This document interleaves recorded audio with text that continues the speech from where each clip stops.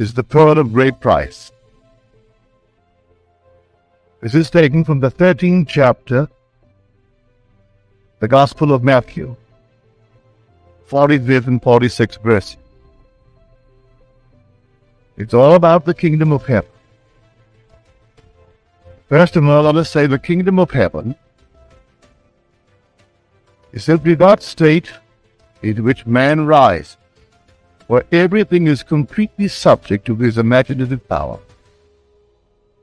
He is destined to be an heir, one with his Father who is God, where everything is put under his power. Oh, here is a quote from this 13th of Matthew. The kingdom of heaven is like a merchant in search of fine pearls, who finding one pearl of great value, went and sold all that he had and bought it. It is my hope that I can bring you to that pearl tonight. You may not value it to the point where you're willing to sell all that you have to buy it. But I will tell you of this pearl. Very few are willing to sell all and buy the pearl. But let me now quote from another passage of the Gospel, the 11th chapter of the book of Luke, the 20th verse to the 23rd. When a strong man, fully armed, guards his own palace, his goods are in peace. But when one stronger than he assails it and overcomes it, he takes from him the armor in which he trusted and divides his spoil. The very next line, as though it's an afterthought, throws all the light in the world upon that statement. He who is not with me is against me. There is no benevolent neutrality, none whatsoever. He who is not with me is my enemy. He is against me. So we find the one who is completely in control of this kingdom of heaven. I tell you, that being is called in Scripture Christ. But Christ is defined as the power and the wisdom of God. In the first chapter of the first letter of Paul to the Corinthians, Christ is the power and the wisdom of God. Don't look for a man. A man is only the instrument through which this power and this wisdom is exercised.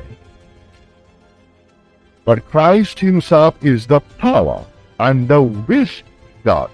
You and I are the instrument through which this power and this wisdom is exercised. So Paul makes the statement, from now on, we will regard no one from the human point of view. Even though we once regarded Christ from the human point of view, we regard him so no longer. You're taking notes? That's his second letter to the Corinthians, the 5th chapter, the 16th verse. From now on, we regard no one from the human point of view. Even though we once regarded Christ from the human point of view, we regard him thus no longer. And then he, the author of that statement, defines Christ's power. Christ is the power and the wisdom of God. Now we are told, by him all things were made, and without him was not anything made that was made, but nothing. And so we invite you now to trust Christ in you. Again from the letters of Paul, the 13th chapter, the 5th verse. In fact, read it through to the 7th verse, but I'll quote you the 5th. Examine yourself to see whether you are holding to the faith. Test yourselves. Do you not realize that Jesus Christ is in thee? Unless, of course, you fail to meet the test. I hope you will discover that we have not failed, and that he gives us a warning. For now he speaketh only of power and wisdom, personified in the form of one called Christ, Jesus. And now he warns us. I hope, and I pray to God, that you do not use it in the wrong way. Even if you think, he's implying now, that I have not used it to the full of my knowledge, I rather you hear and feel that I have made a mistake or I have failed than that you use it evilly. Implying, stating quite openly, you can misuse power. Everyone in the world is using this only power, but they don't know it. So he's trying to bring us to the knowledge of this power and the wise use of it. It's called, as we first quoted it, it's called the pearl of great price. So great is this pearl, so valuable, it takes everything that you own to buy it. Now, you don't go and liquidate your stocks and bonds. You don't sell your home. You don't sell anything in the world. But it takes everything that you now believe in, other than it, to pay for it. You believe in astrology? You've got to sell it. You believe in numerology? In teacup leads? In numerology and all these things? No matter what you believe in as a power to control you, you've got to sell it. It takes the belief, all of these beliefs, and you've got to sell them. It wasn't to buy them from you, but you give them up as valueless. Therefore, there's no price attached, no value whatsoever. But you can't hold on to one thing you now believe in as a power that controls your life, and still hope to buy the pearl of great price. Everything you now believe in, whether it be even the drugs that you take, even the things, the diets. If you're a vegetarian, you think that's the way to God. If you're a meat eater, you think that's the way to God. If you are a non-smoker, non-drinker, that's the way to God. Or if you are a smoker and a drinker, and that's the way to God. There is no way to God but Christ. I am the way. There is no other way. Way to what? To everything in this world, but especially to the Father. No one comes unto the Father but by me. And here he defines it, that he is the only way in the world to everything in this world that you and I see. And it takes everything that we own as to beliefs that we think are powers to guide our life, to pay for that pearl of great price. If you think for one moment you can hold on to one little thing, in the event this doesn't work, you can't buy the pearl. So when I buy the pearl, I go all out and live by it. And there is no other being in the world, just this pearl. And I live by it. And this pearl is your own wonderful human imagination. That's Christ. Now, I see her in the audience tonight. Last Friday night, this sweet lady told me the story. She went into the baker to buy the usual things that we buy when we go to a bakery. And the lady who waited on her didn't look well. And she, without asking the reasons for her present appearance, in her own mind's eye when she got home, she talked to her as though she stood before her physically. She didn't sit down, she didn't relax, didn't go into a trance, just brought her before her mind's eye, and heard her say that she felt so well. And she complimented on the way she looked so well. And this was a communion between two souls, how she looked so well. And she believed in the reality of her imaginal act. 1 week later, she goes back into the same bakery. And here is this lady, same lady, but radiant. So radiant, it prompted a response from this one. And she said, "But you look so well. What has happened?" Well, she said, "This past week I inherited some money. Paid all of my bill. I paid everything that I owed in this world. And so I have no debts, and I have money." Now, this lady is totally unaware of the gift she received from the lady who is present here tonight. Totally unaware of it. Now, listen to these words, and try to put any other interpretation upon them in the world, and then tell me if you can.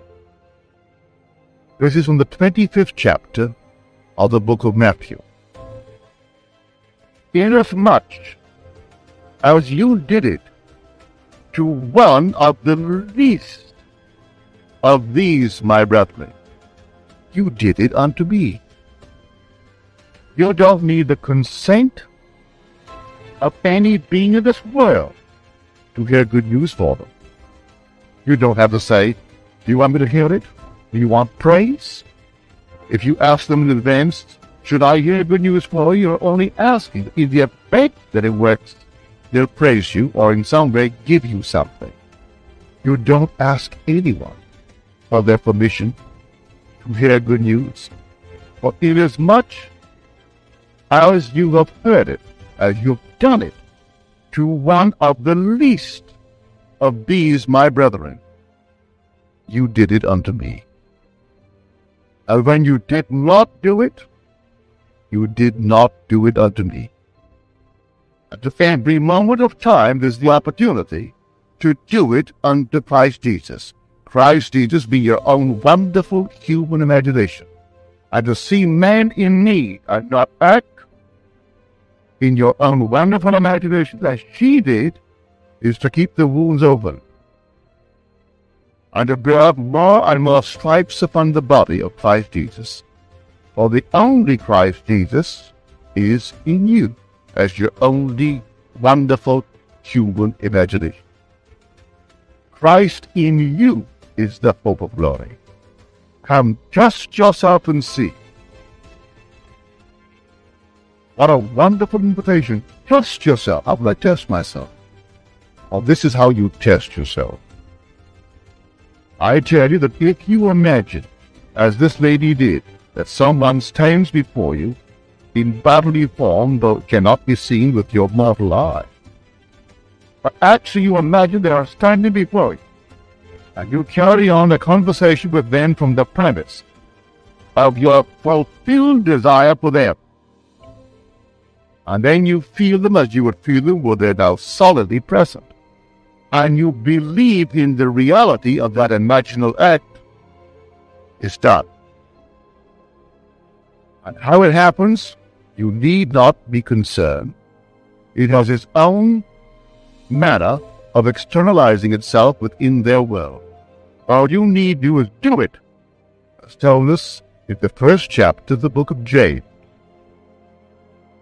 When he said, "Receive with meekness the implanted word." The word is called Christ Jesus, the power and the wisdom of God.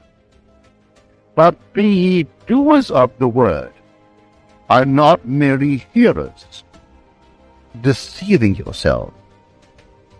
So when he tells me to be the doer of the world thinks it means to go out and make some physical effort. No. James is not telling me to substitute works for faith. Works are the evidence as to whether the faith that I profess is alive or dead. Is it alive? If it is alive, I will act upon it. If it's not alive, well then, I will act upon it. I haven't yet worked the pearl of great price. When I will buy the pearl at great price, there is no other power like it. I sell all in this world to buy it. I sell all beliefs in powers other than my own wonderful human imagination. And everyone, because he has imagination, and everyone can imagine, and everyone can believe in the reality of his imaginal act, he is free. It sets a man free. We are told, you believe my word, and abide in my word, then you know the truth, and the truth will set you free. Well, how does he define the truth? He said, I am the truth. He said, if you know my word, you know the truth, and I am the truth. If you abide in this, then you'll be set free.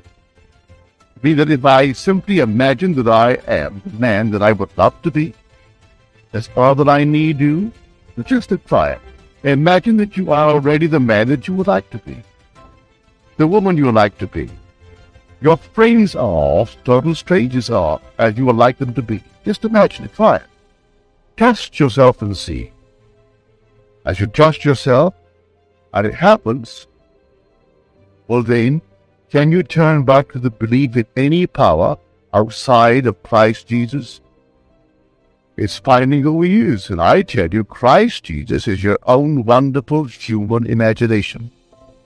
Christ in you must resurrect, and so you start to exercise. Believe in it. Believe in the Lord Christ Jesus and be saved. And so I begin to believe in him. But how I trusted it. It doesn't matter where I start in life, behind the 8 ball, makes no difference. I start believing in him, and only in Christ Jesus.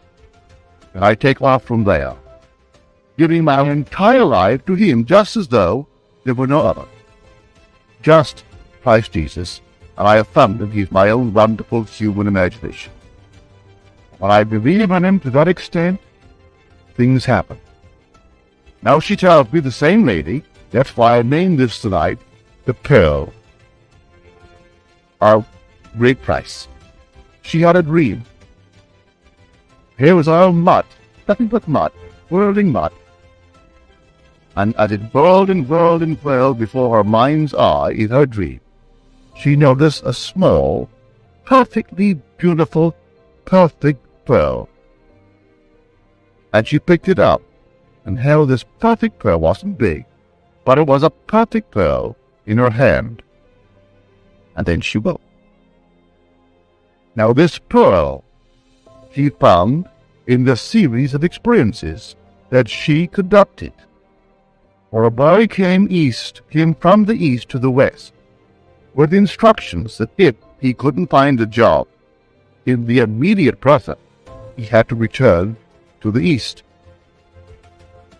And so she simply, on a Friday night, saw him, not physically, but in her mind's eye, as though he stood before her physically, and congratulated him on the job, just as though it were a true physical contact. On Monday, the boy got the job, and therefore did not have to return to the East Coast. Now here is a young lady. I call her a young lady. She can't be more than her early 20s. I looked at her through my eyes. All things being relative, she has 3 little babies. But I wouldn't think she's more than her early 20s.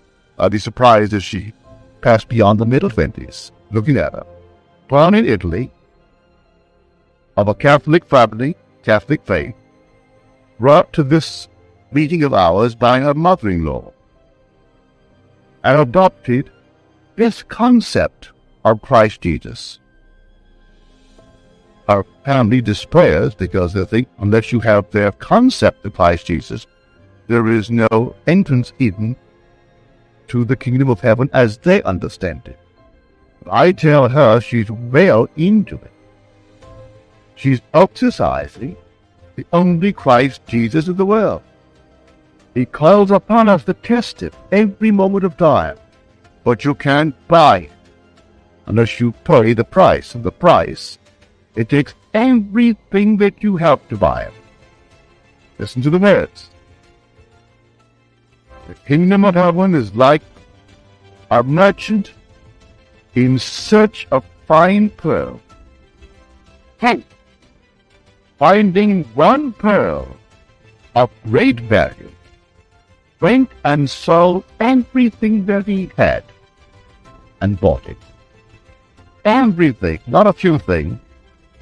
The average person would say, well, after all, I know that's all well and good, but Sanka does keep me in a state of sleep, when normal coffee keeps me awake. And I know that an extra martini does so-and-so to me, and I'll take none. Or maybe I should take vodka because it's good for my breath and not the martini. And 1,000 things in the world people have concerning what they should do. Every belief in a power outside of Christ Jesus, you give up. As you give it up and hold on to Him and only to Him, then you bought the pearl. And then you exercise the greatest value in the world, and that's Christ Jesus. So here she has tonight, I would think she has the pearl of great price. I hope you tonight will accept it. You know, not everyone who finds Christ Jesus sought Him, you know. They're brought to Him by one who found Him. In the Gospel, Philip found it. And then he brought his friend Nathaniel. Nathaniel wasn't seeking Him. Nathaniel was waiting for things to happen, for he knew the Scripture backwards. When Nathaniel heard that the Messiah had appeared, he said, what? Can any good thing come out of Nazareth? And Jesus said of him, an Israelite indeed, in whom there is no guile. He knew his Scripture. Peter wasn't seeking Him. His brother Andrew found Him. Andrew went and called his brother Peter, said, we have found Him of whom Moses in the law spoke, and all the prophets spoke. So they were not looking for Him, but they found Him because someone found Him and was so interested in what they found, they wanted to share it with those that they loved. For if He is all that we claim that He is, we can't keep it to ourselves. We have to share it. And so maybe this night, a total stranger may be here, who is really not overly eager to change their concept of Christ Jesus. They aren't seeking another concept of Him at all. And maybe you will be interested enough to test what I'm talking about and see if this is not Christ Jesus. Or listen to it, by Him all things are made. And without Him, there was not anything made that was made.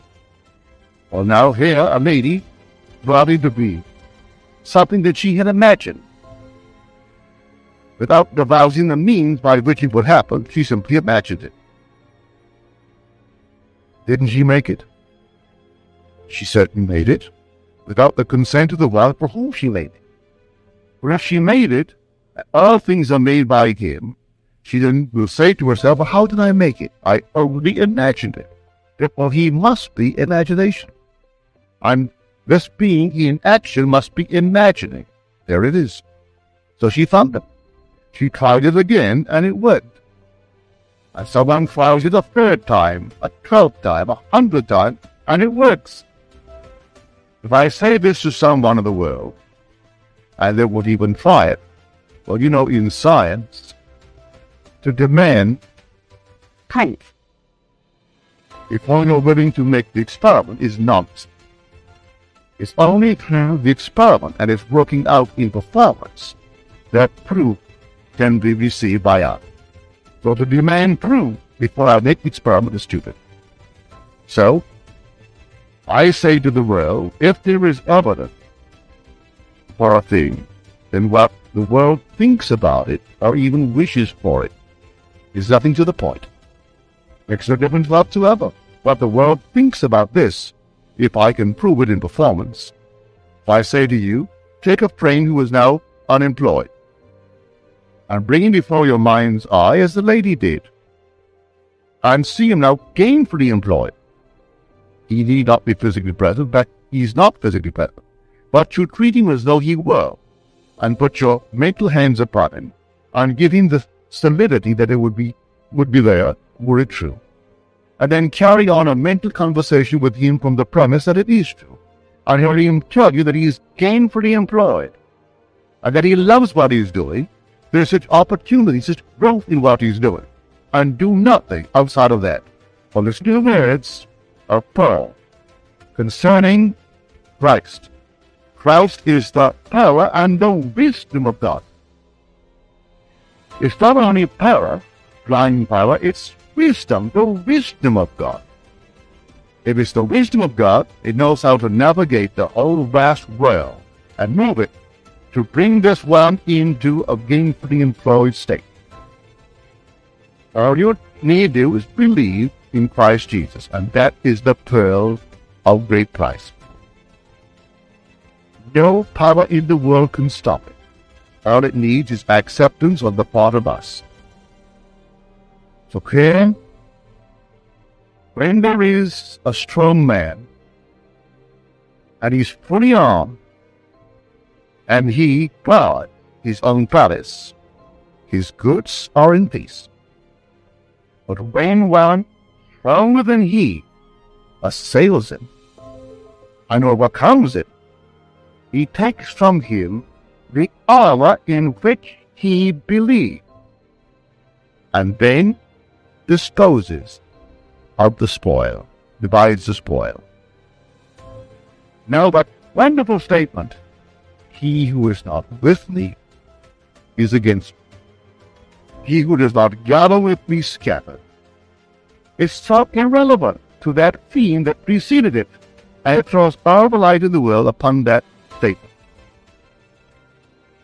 Some power in the world comes in man's mind. It's Christ Jesus.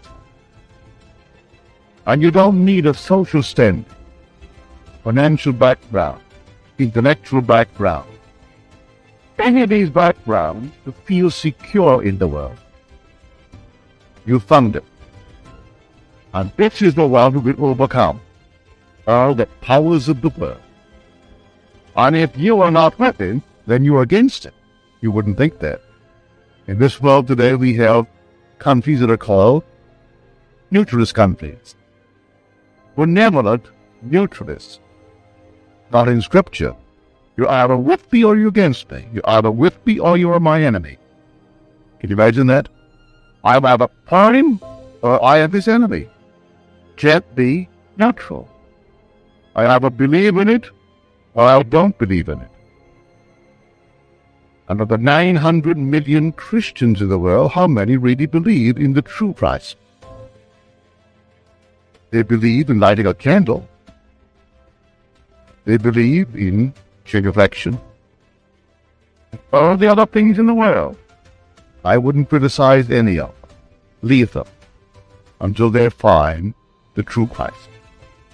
When they find the true Christ, then it doesn't really matter whether you eat meat or don't eat meat, whether you drink or don't drink, if you smoke or don't smoke, Whether you do any of these things, it makes nothing whatsoever to do with the true Christ.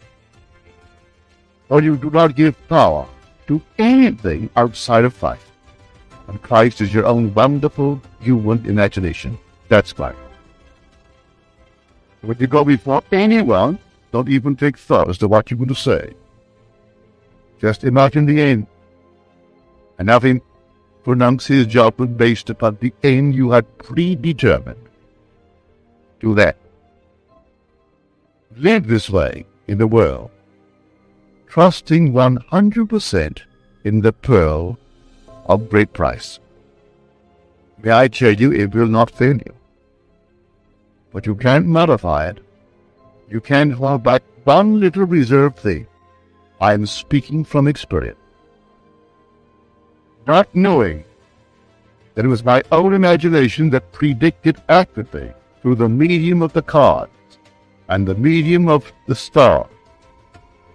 I held back a little reserved note in my mind's eye when I found Christ. I would still have in my mind's eye my own horoscope.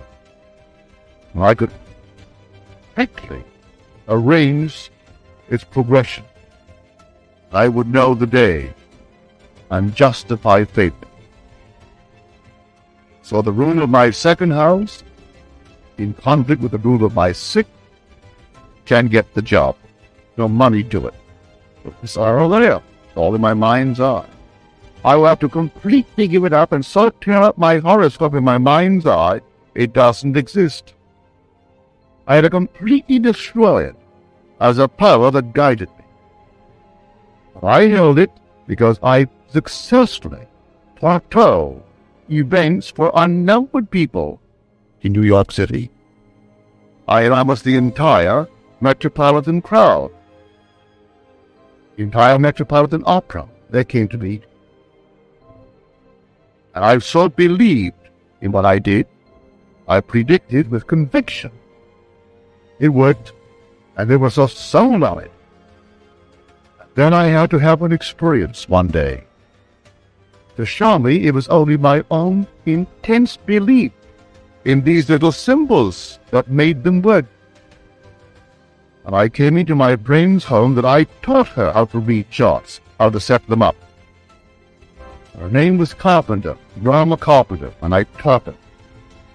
And then, having retired from a teaching profession in Scranton, Pennsylvania, she had a small pension from the railroad where her husband worked, plus a small pension from her former job.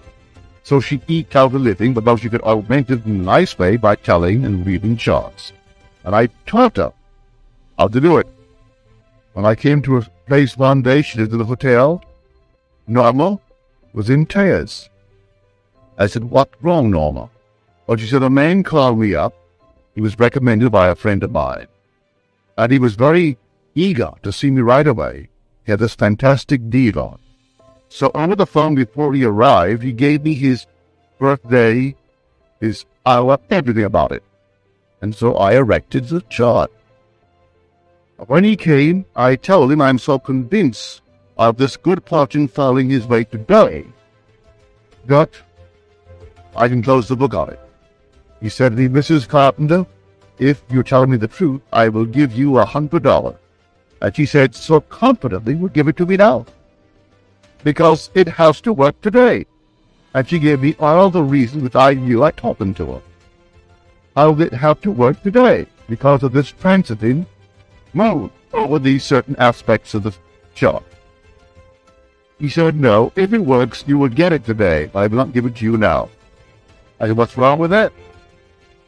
Well, she said, I made up this chart from a bound volume of ephemerity. I was sitting at the open window, it's hot. And so I turned away. I was diverted. And when I went back, I didn't realize the wind had blown over the pages. And I erected a chart of a man who was born 10 years before this man. This man wasn't even born. I progressed by chart from this horoscope made up 10 years before the birth of this man. I said, "Mama, did you believe it when you spoke to him?" She said, "Certainly I did." I said, "Forget it. Just completely forget it. It's done." I was in her room, our suite of rooms that night, around 8, when a Western Union boy came upstairs and delivered a check, a Western Union check for $100. And the chart was drawn of a man who wasn't born. He was born 10 years after this chart of a man. But Norma cannot sell that because she feels they all believe in me. She cannot buy the pearl of great price, because she feels her only security is to get her little small check from the railroad in Pennsylvania and a small check from the schoolhouse in Scranton, Pennsylvania. And he get out with this, so she cannot give up and buy the pearl. You've got to give up every belief in this world, in a power outside of Christ to buy Christ. There is nothing but Jesus Christ. You either believe in him or you don't believe in him. And any little reservation for a rainy day, it'll rain. So you want back the belief in stars, but I'm confessing, having done it so successfully over the years, I still carried in my mental furniture my chart. And so you see, you can always justify failure. And as Blake said, self-justification is the voice of hell. I didn't know it.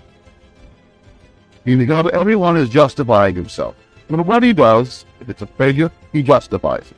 Because you have the reasons in the world. But hell is not a place outside of earth, it's right here. So we are in the hell justifying failure. Which I couldn't do it because look at my Venus. And then as soon as Venus was beyond the point where it interferes with me, but I thought of it Mercury. And so there I go. When in spite of Venus and Mercury something happens, oh, why didn't I see that? But then it was all alone. A man goes back and reflects and then again justifies. No, he went and sold all that he had and bought it. All that he had, not a few things. You can't just buy it with a few of the things that you will dispose of. Yet you can use it wisely and successfully, but you don't really possess him, that pearl, unless you buy him, and you can only buy him when you sold everything that you have and then buy him. And so, well, it's all out or nothing. So he who is not with me is against me. And I know it's the difficult thing, but is it worthwhile having? When you consider, by having Christ Jesus, you are rising into a world of an entirely new order, where everything is subject to your imaginative thought. You're not here at all. You're moving from the world of death into the world of life, when you find him, and making one with you. Well, you take it. Then let me tonight. In a quick summary, will take me no more than 1 minute to do it. 2 minutes the most. You take this pattern, what's going to happen to you? Crucifixion is over. For Adam, you are going to be crucified. I have been crucified with Christ. It is not I who live, but Christ who lives in me. But if I now live in the flesh, I live by the faith of the Son of God who loved me and gave himself for me. That is Galatians, 2nd chapter, 20th verse. The 6th of Romans. We have been united with Christ in the death like his. We shall certainly be united with him in a resurrection like his. Listen to the tenses. If we have been united with Christ in a death like his, that's past. Change of tense. We shall certainly be united with him in a resurrection like his. That's to be.